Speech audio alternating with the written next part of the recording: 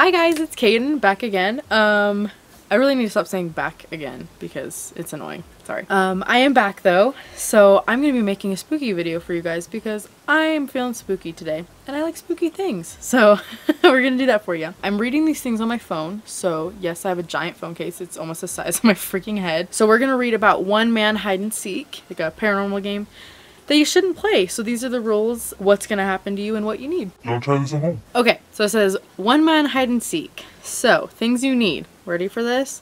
Preparation. Take out whatever the doll is stuffed with. Once all of its stuffing is removed, restuff it with rice. Stuff that hole with rice, okay? Clip off a few pieces of your nails.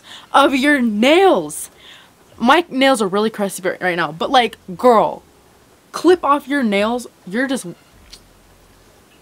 Clip off a few pieces of your nails and put them inside the doll. Sew up the opening with a crimson thread. When you finish sewing, tie up the doll with the rest of the thread. So you're going to tie it up with red thread, apparently, I guess.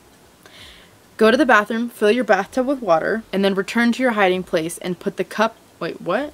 It says put the cup of salt water on the ground, but it didn't ever say anything about having salt water. So I was confused. Excuse me. Apparently you need salt water. Okay, how you do it? Give the name to your doll. This name can be any but your own. So I think I'd name him Steve. Probably. When it's 3 a.m., say, Steve. I think that's what I said. I think I said Steve. We're gonna go with Steve if that wasn't what it was. Say, Steve is the first. First it. It says first it, but I don't understand, okay? I'm illiterate. Say, Steve is the first it to the doll 3 times. 3 times, okay? You got it? Go to the bathroom and put the doll into a water-filled bathtub.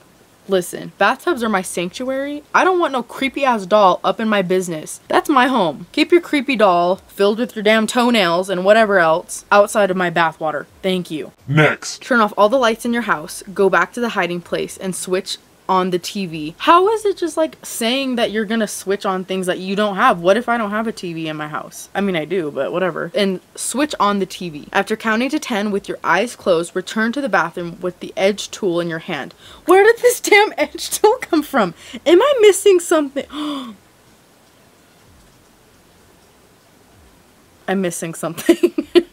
So pretty much you have to have everything that I've said, like a sharp edge tool, everything else, and a hiding place. I'm sorry, I overlooked that. Okay, going back. After counting to 10 with your eyes closed, return to the bathroom with the edge tool in your hand.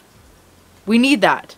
I got it. Thank you. Go to the bathtub and say to the doll, I have found you. Steve, stab the doll with the edge tool. Stab that hole. Get all your frustration out. Don't even worry about it. Say, you are the next it, Steve, as you take the doll out of the bathtub and leave it on the counter in your bathroom. As soon as you put the doll down, run back to the hiding place and hide. Hide, girl. Okay, this is how to finish. Okay, pour half of the cup of salt water into your mouth. Do not drink it. Just keep it there. Don't you like hallucinate if you drink salt water? I'm pretty sure that's what happened. I'm pretty sure you go crazy or something. Or you just turn into aquamarine. Whatever. Get out of your hiding place and start looking for the doll. The doll is not necessarily in the bathroom. Whatever happens, do not spit out the salt water. Okay. So you're saying the doll will move? Listen, sis, I had a haunted doll growing up. Yes, she was haunted. And it was terrifying. Her name was Crystal, and she was an American Girl, so she looked like me. I don't want no creepy-ass doll following me through my house. I'm sorry. Next. When you find the doll, pour the rest of the salt water in the cup over it. Spit out the salt water in your mouth into it as well. So you're pouring it into the doll? I don't want to spit on a doll. It's kind of rude. And then I guess you just say, I win. 3 times. This is supposed to end the ritual. Okay. Also it says a note is after this make sure you dry the doll, burn, and discard it. Okay. It also says please do not stop this ritual halfway. You must do it through the end. This is a dangerous ritual and it will not be responsible for what happens to you if you try. Huh? Okay, these things are other things to keep in mind. Do not leave the house until you have done the finishing ritual. You must turn off every single light in your house when told to do so. You must keep quiet while hiding. You do not need to put the salt water in your mouth during the beginning. You only need to do it during the finishing ritual. Remember, if you are living with somebody, you might put them in danger too. Keep the ritual/game under 2 hours, or else the spirit will be too strong to remove. Huh? You're gonna tell me that if I bring a spirit into my house, which I really hope, I don't think I do at this point in my life. I did, but I don't think I do anymore. If I play this for more than 2 hours, which I wouldn't, and I wouldn't play it for 2 hours, I'd be too scared. It's just gonna bust in here and start. You better start paying rent. For safety reasons, it might be best to keep all the doors in the house unlocked, including your front door, as well have close friends by so they can come and help at a moment's notice if you ever need them.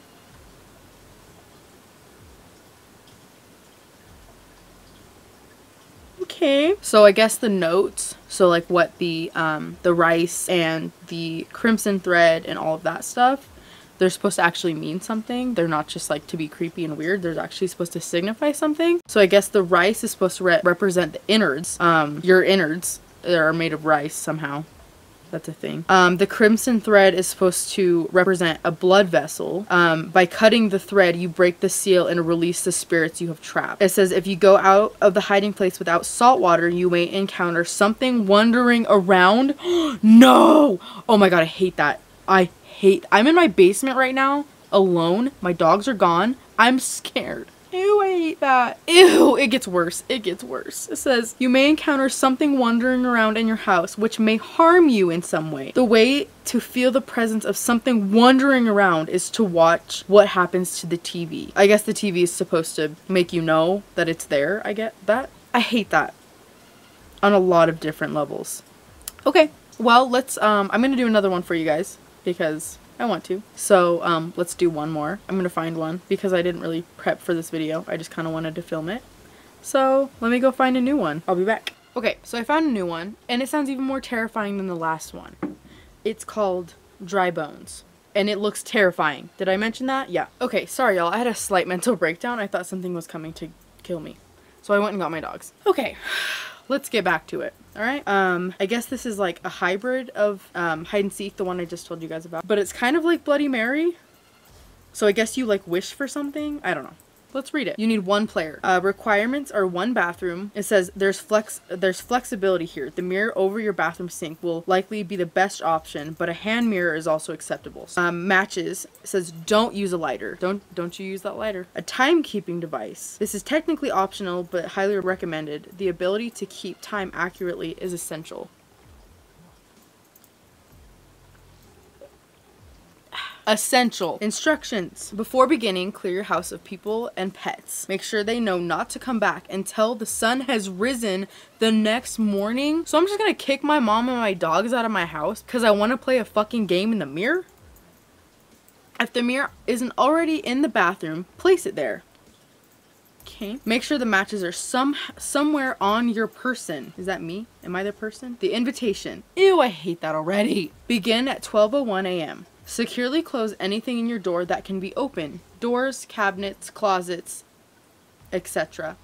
Everything. Turn off all the lights in your house, as well as anything that might make noise. Unplugging noise making the devices is recommended. Enter the bathroom. Close the door behind you. Everything needs to be closed. Remember, face the mirror. If you hear anything unusual, do not proceed. Leave immediately, exit the house, go somewhere until safe. Do not return until daylight. If you hear nothing out of the ordinary, you may proceed. Think of something you want. Think about it hard. Visualize in your head if you can. I want a Mazda 3. I want a Mazda 3. Light a match, let it burn out. If the match burns out in under 15 seconds, do not proceed.